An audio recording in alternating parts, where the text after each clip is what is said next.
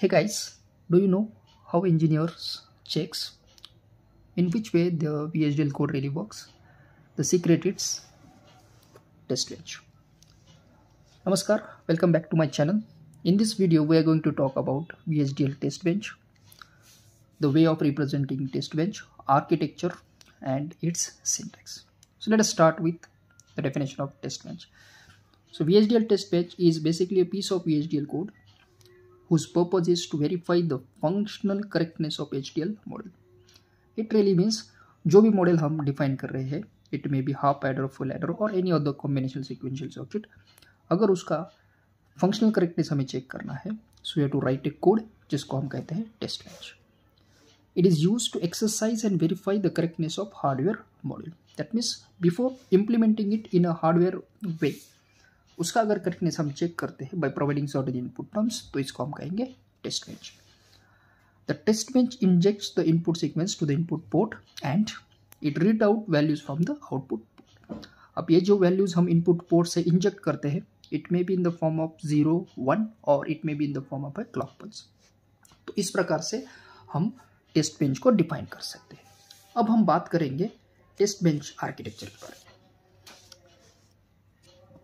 So you can see the test bench architecture is basically divided into three segments: stimulus, DUT and output checker.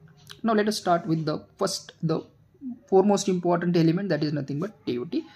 DUT is nothing but design under test. तो इसको हम define कर सकते हैं. The module under testing is called as DUT. So जो भी VHDL code हम लिखते हैं जिस भी मॉडल का, उसको हम कह सकते हैं डिजाइन अंडर टेस्ट.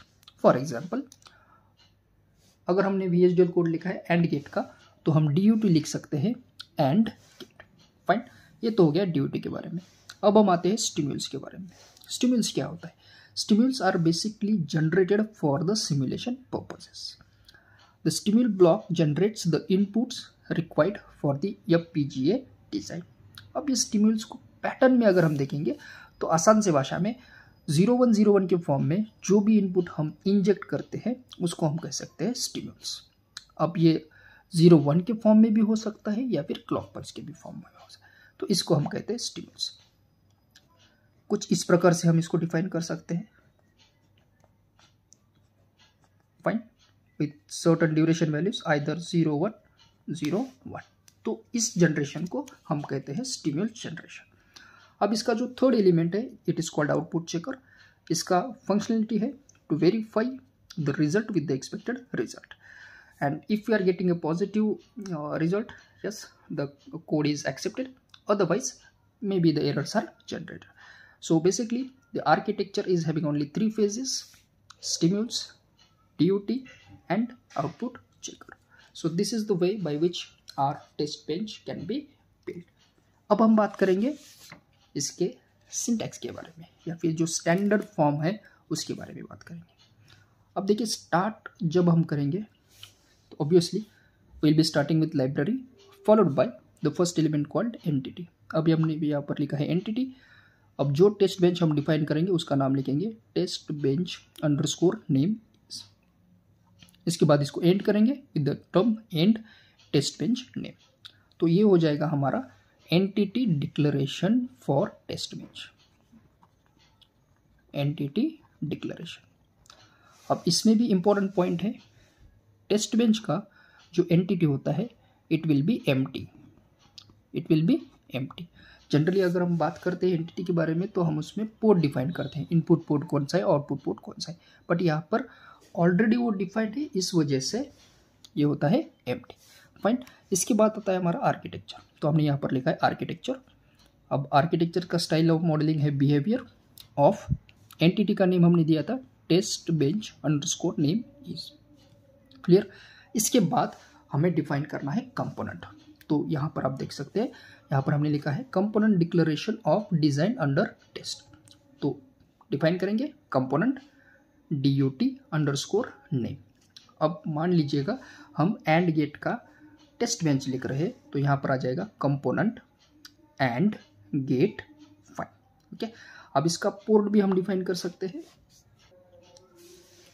अब इसके पोर्ट के बारे में अगर हम बात करेंगे तो हमें पता है AND gate will accept minimum 2 inputs, let the input is AB and it's output is Y। तो यहाँ पर हम लिखेंगे port, we have AB input port, तो हम इसको लिखेंगे AB colon input standard logic, और जो आउटपुट है Y उसको हम लिखेंगे आउट स्टैंडर्ड लॉजिक। फाइन। तो इस प्रकार से हमने डिफाइन किया है कंपोनेंट को। आप देख सकते हैं पोर्ट, इनपुट सिग्नल, उसका टाइप, आउटपुट सिग्नल और उसका भी टाइप। इसको एंड करेंगे with a term called and component. Clear. अब इसके बाद हम जाएंगे सिग्नल डिक्लेरेशन के लिए।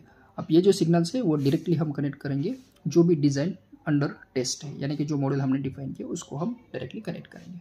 अब इसमें क्या आता है तो आप देख सकते हैं स्टैंडर्ड फॉर्म क्या है, signal, signal name and data type. अब देखिए यहाँ पर हमारे पास 2 इनपुट्स है और एक आउटपुट है। तो अगर इसमें हम डिफाइन करेंगे तो हम इसको लिख सकते हैं लाइक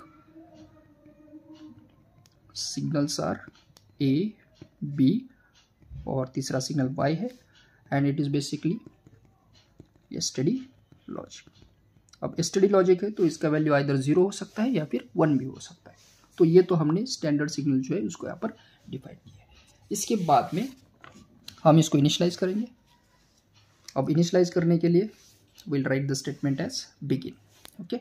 अब आता है जो डिजाइन अंडर टेस्ट हमने जो डिफाइन किया है उसको डिफाइन करने के लिए। तो हमने यहाँ पर लिखा है DUT colon, that means this particular entity जो है वो बिलोंग करती है डिजाइन अंडर टेस्ट। अब यहाँ पर आएगा DUT का नेम। DUT का नेम अगर हमने अभी देखा था कि एंड गेट है तो हम इसको लिख सकते हैं एंड अंडरस्कोर गेट, और इसका port map,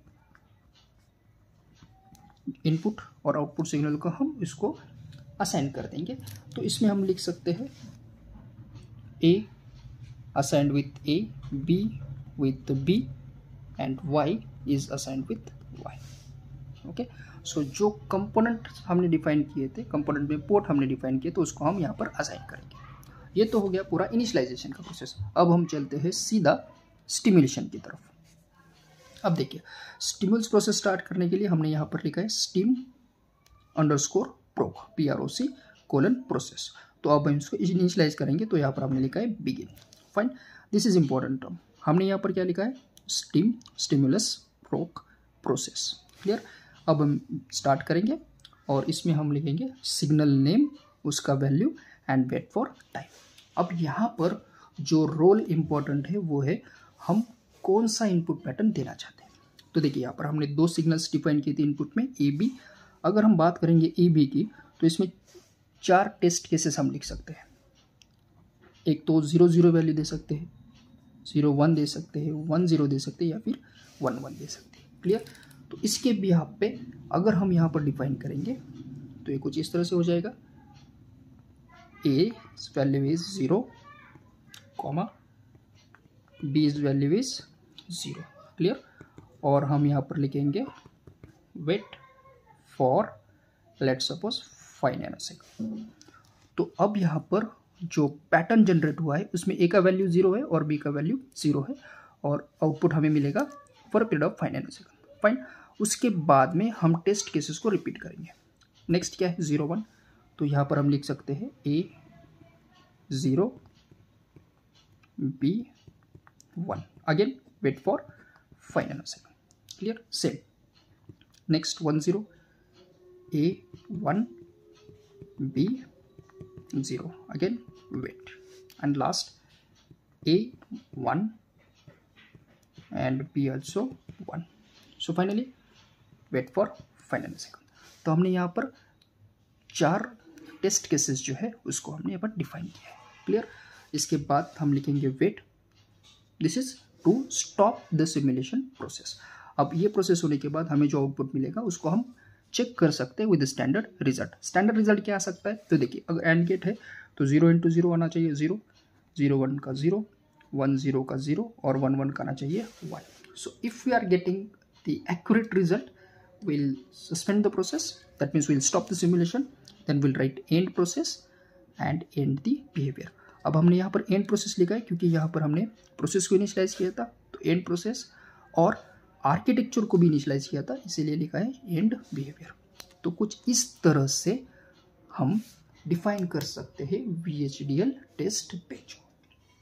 okay, so I hope you understood about how to define test bench, how to write test bench VHDL code. Yes, thank you.